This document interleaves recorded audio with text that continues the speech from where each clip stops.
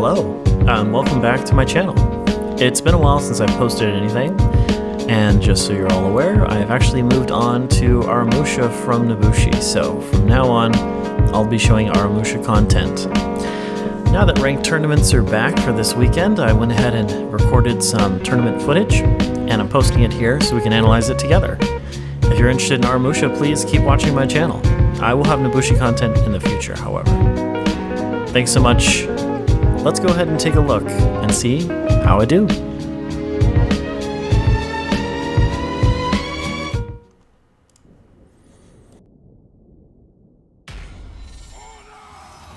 Okay, our first match here is going to be against a Shigoki. Shigoki is not a bad matchup for Aramusha at all. Thanks to the speed of our attacks, we can oftentimes catch him with an attack when he thinks he's safe because of his hyper armor. We can sneak in too and cancel his hyper armor out and stagger him. Doesn't always work like there.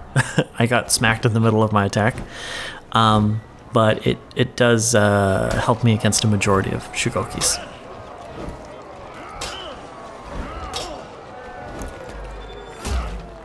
Oops. There you go. Nice feinted heavy into a guard break. Trying to find my way in past his defense. And then I just completely whiffed that parry. I could have dodged, I could have parried, and I did neither. So instead I died. Too bad. Aramusha has a pretty good chunk of health. He's almost like an assassin, but he has more health than generally assassins do. So that's a nice advantage of playing as an Aramusha. Plus he's got a static guard, not a reflex guard, which is also an advantage in my opinion. Having played a lot of assassin characters, I hate the reflex guard. So here I'm doing some nice mix-ups. I know it seems crazy to do a heavy after a heavy, but sometimes people, they think you're gonna feint it, and then they just whiff the block and you get through with a nice top heavy or a side heavy. In that instance, I finished him off with a nice little full block, or as I think it's called, blade blockade. There we go. Finished him off with a blade blockade into an unblockable side. So, okay, third round, he gets me with the cheeky charge of the Oni there. Or it's like the embrace move. And here I go again. He's not really parrying many of my attacks, so I feel pretty safe in just throwing out some chained combos. And here I guard break him for some strange reason and then follow it up. I don't know what I was thinking there. You never want to do that when you're out of stamina. You can't really follow up many attacks when you're out of stamina and you guard break. Now if you toss him into a wall, that's a different story, but generally speaking, it's just better to block. And then there we go. Nice little feint into a light. And then top heavy finishes him out. He doesn't block it. This player is at a low enough level to where he doesn't have the greatest of reflexes.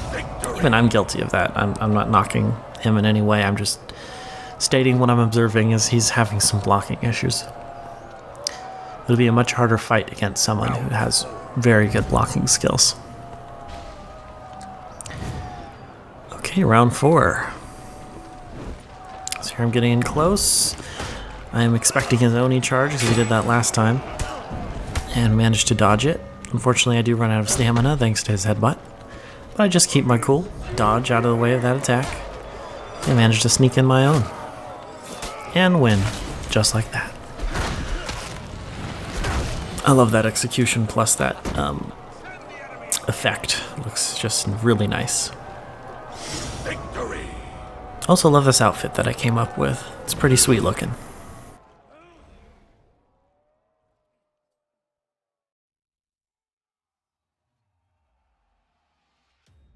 Okay, going into our second round or match, we're going up against a Rep 1 Valkyrie.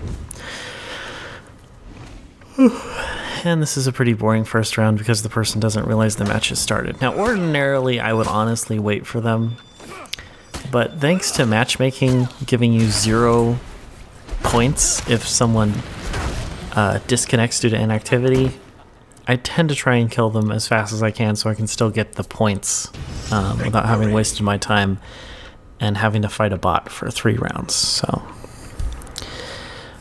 thankfully they do come back for the second round, so I felt kind of bad about that first round. Let's go ahead and see how I approach Valkyrie. She's one of those characters that is both defensive and aggressive, though with her recent reworks she's much more aggressive than she honestly used to be. Trying out various things here. She does a nice feint into a shield charge into a trip, another feint into a shield charge, and then a guard break. Now here, if someone's out of stamina and they fall on the ground, you absolutely want to do 2 side heavies while they're on the ground. It'll actually connect if you parried them out of stamina onto the ground, and it does 70 damage. If you reverse the video, she had pretty much full health, and after the follow-up with the 2 heavies, she had, I think, 1.5 bars of health left. So it's definitely worth it to try and get that double side heavy on an out of stamina knockdown. Alright, so I'm just gonna try and follow up with some feinted attacks, see what can get through. She's very quick with that light. I tend to miss it a majority of the time, but the second follow-up light is predictable, and I tend to be able to parry it.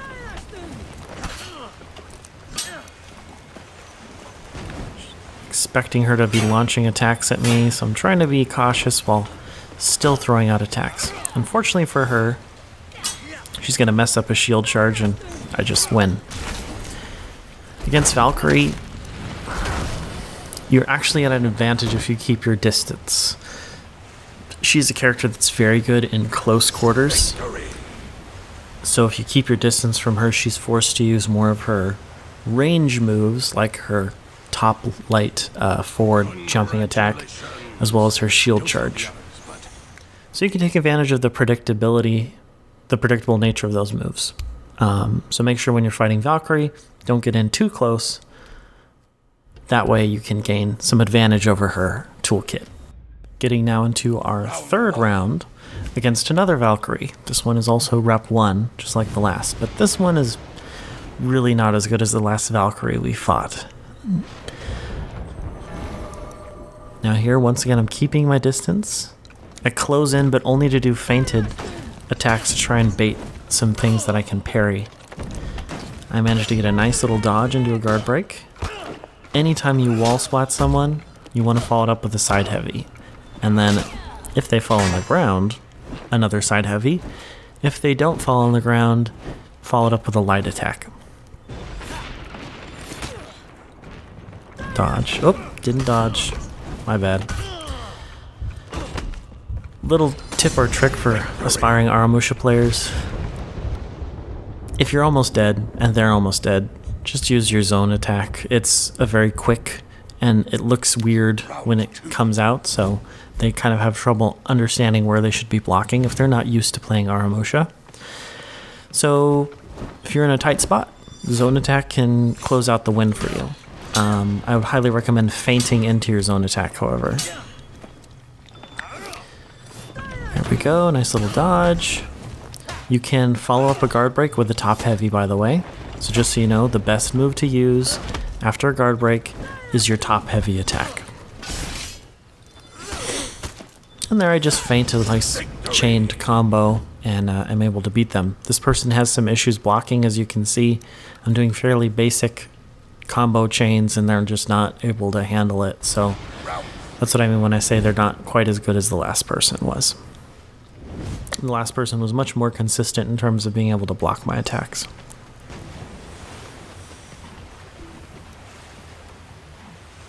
If you parry a light attack as Aramusha, the correct follow-up, or I should say rather the most effective follow-up, is a side heavy into a top light. That'll do the max amount of damage that you can do after a light parry, and it is guaranteed. If you do a heavy parry, the best thing you can do is a top heavy. Here I actually missed kicking her into the fountain, but I still kill them anyway. So everything works out. Not much to say on that one. Really, I just did kind of your basic bread and butter combos, and they just couldn't handle it. All right, let's get into the next match. All right, surprise, surprise, round number 4, and it's another Valkyrie. By the way, these were 3 different Valkyries. There was 2 groups in this tournament.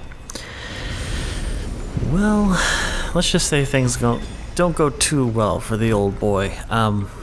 This is a very defensive player.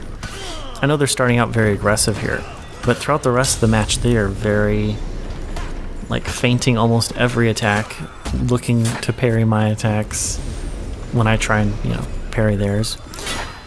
Defending rock solid, and then using Valkyrie's advantage, which is her unblockables, her shield bash, and her sweep, to really get in the best damage on me. If you just watch the way that I'm attacking, I'm not feinting enough. I should have been feinting way more. I should have been way more patient in this match. Part of playing this game, and I've said it before, is reading your opponent and understanding their mindset. This person's mindset was very defensive. They're really just looking to counter my play. They're looking at what I'm doing, and then they're countering it. I think I miss every single sweep. I don't dodge a single sweep either, and that has nothing to do with them. That's all me. But this person is just on top of their defense. They do a very good job. And I, unfortunately, don't do enough. Some people say, well, she's a better character than yours. I don't think so. There are advantages to both. She may have some very strong options, but that doesn't mean you can't pull out the win with Aramusha. Round 3. Okay. She also keeps her distance, interestingly. She's not really dashing into me all the time or trying to put a lot of pressure on. She's just, see what she did there? She feinted 2 attacks in a row and then anticipated that I might go through with my 3rd attack, so dashed backwards ready to do a shield charge to catch me, and it didn't work for her because I decided not to do a 3rd attack. But she's just very defensively counter-minded, and that's a great way to play this game. You do not have to be an aggressive player to be good at this game. In fact, I know it's been harped on by people in the community, but defense is actually a very strong way to play this game. Just being patient. She does her full combo, and I finally dodge that sweep, but I don't have anything I can follow up with because I'm out of stamina. I'm trying to catch her. Like, the reason why I'm not feinting some of these attacks is because I figure she's going to expect me to feint it. But no, this was a very patient player. She looks at my attack, waits for me to feint it or not, and then reacts. She doesn't assume what I'm going to be doing. And then here I just get knocked out with another spear sweep and killed. Unfortunate, but it happens. You run into people who they're solid players, and sometimes you don't adapt fast enough to overcome them. Team has been eliminated from the semifinals.